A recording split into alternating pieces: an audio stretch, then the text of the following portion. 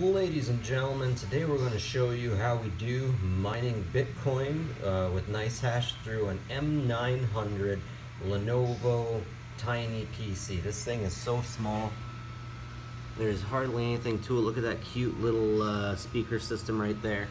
Of course, this thing doesn't have very good graphics, but with Nicehash, CPUs can do a lot, and we have an i7 CPU right there.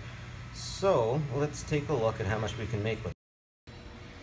And as you can see here, we can get about 19 cents a day, and that is with just this one using Crypto Night.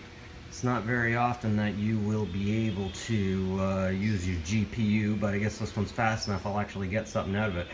Just not much at all. So yeah, all we're doing is mining with the GPU. And of course it doesn't get us a whole lot of money. It'll get us something though, and it'll get us on our way. But yeah, that's it for me. Mining with an i7 M900 Lenovo Tiny PC.